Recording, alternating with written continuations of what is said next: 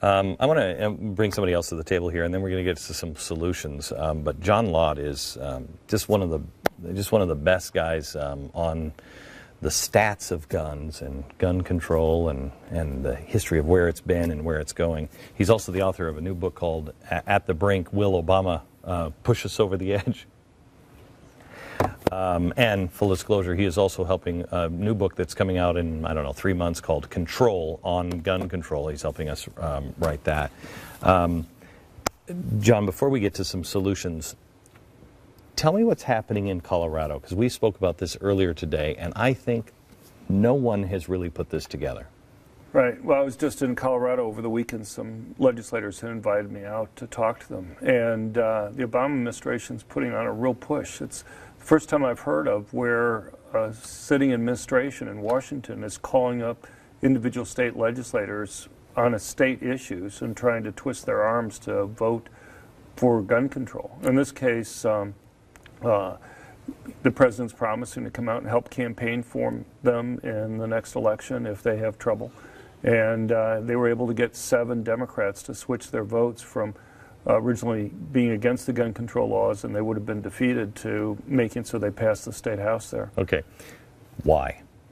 Well, what the vice president told people when he talked to them was that they want to pass it in Colorado, and if they can show that they can pass certain rules in a relatively gun-friendly state such as Colorado, then they can use it to help push for the laws that Obama's trying to push nationally.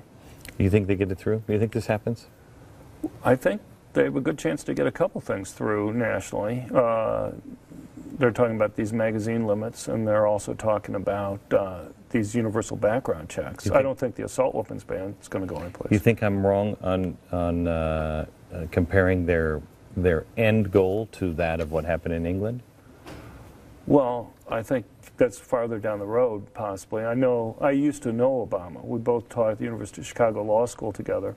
The first time I met him, I went up and I introduced myself, and he said, "Oh, you're the gun guy." And I said, "I guess so." And he turned to me and he said, "I don't believe people should be able to own guns." And I said, "Well, maybe we can get together for lunch or something and talk about it sometime." And he just kind of wrinkled his face, turned around and walked away, and that was the end of our first discussion. No, but since then he goes out skeet shooting all the time.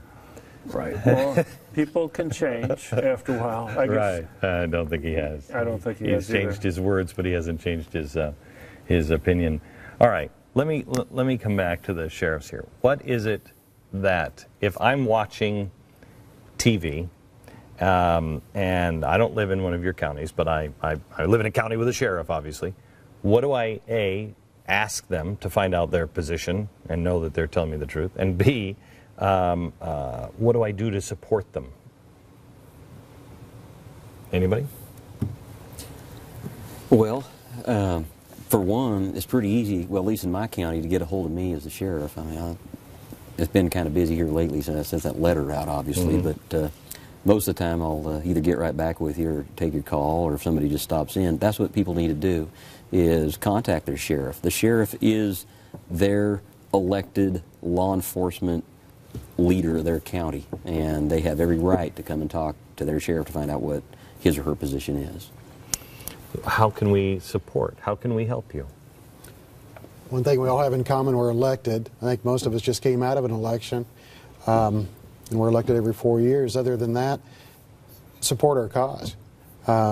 We've given away thousands of free gun locks, try and put on programs for kids and things like that. In Missouri, at least, the counties are probably the poorest entity, and the sheriffs have the fewest dollars to spend with their public.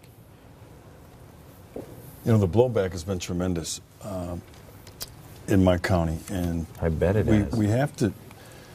The counter strategy to the left on this issue is we have to let them know that we know this is a fight, and we're going to fight with the ferociousness of a junkyard dog to maintain our liberty and to maintain our freedom generally. And this is not just about the Second Amendment.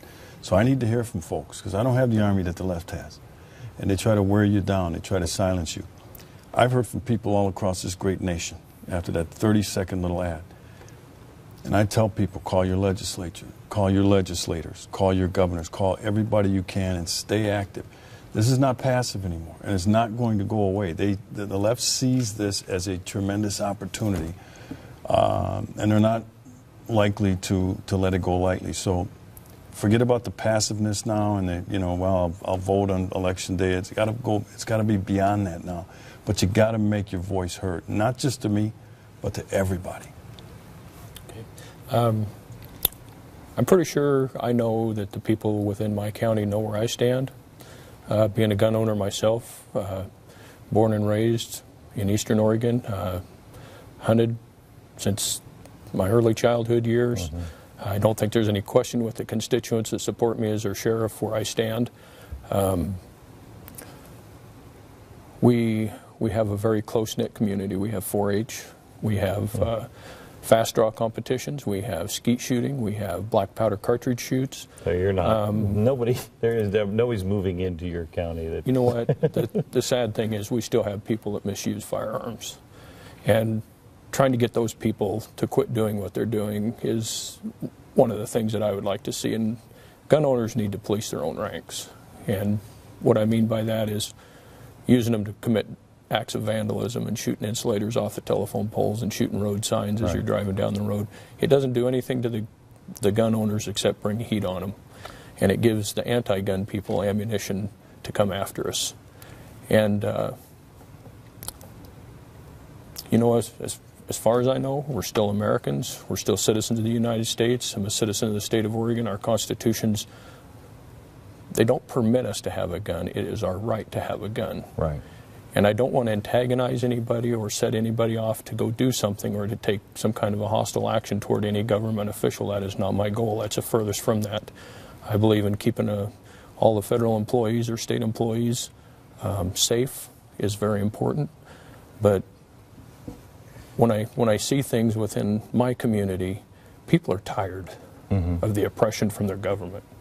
And at some point, it's got to stop, or we're going to have problems. John, you, as the gun guy, as Obama called you, you ever seen any? Have you? Because I never have. I've never lived at a time like this, where I've heard what you said is true. What you just said is true. People are tired of it, and pretty soon it's got to stop. Well, it looks like a lot could happen right now. I suppose the late 90s was maybe a similar time. 98, 99, there was a lot of pressure back then. Just want to say, my research, if it shows me anything, it shows the police are the single most important factor for reducing crime. I have no doubt about that. I've found that consistently if any of you have read my books. But I think, the police themselves understand. You almost always arrive on the crime scene after the crime's been committed. It's kind of like your ad, almost exactly that you had there. And the question is, what should people do when they're by themselves and the police aren't there? And what's missed out in so much of this debate that we have is that people talk about the benefits from some law, but they never talk about the possible costs that are there in terms of, we all want to try to keep guns away from criminals. But, you just take kind of the simplest example where you can go and ban guns. Well, that seems like an obvious way to get guns away from criminals. But what happens then? It's every place in the world that we have crime data, both before and after a ban, murder rates go up. I cannot find one place in the world where there's been a gun ban and murder rates have gone down. And the simple reason is that it's the law-abiding good citizens who obey these bans and not the criminals. And it's just not something as simple as a ban.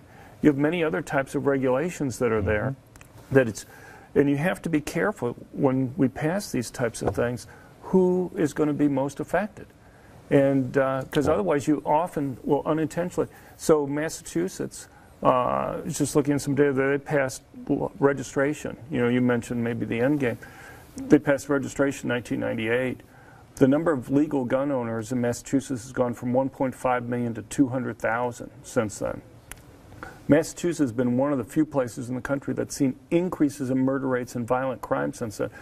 If you compare it to their neighbors, Massachusetts murder rate was 70% of the level of its neighbors in 1998. Now it's 125% of the level of its neighbors. And you can see the increase that occurred right when they started taking guns away from people. Okay. Gentlemen, thank you very much. I want to spend a couple of minutes with you, John, on the back half. We just have a couple of minutes left, and I want to talk to you about, will he push us over the edge? Because it's not just guns. We'll do that next.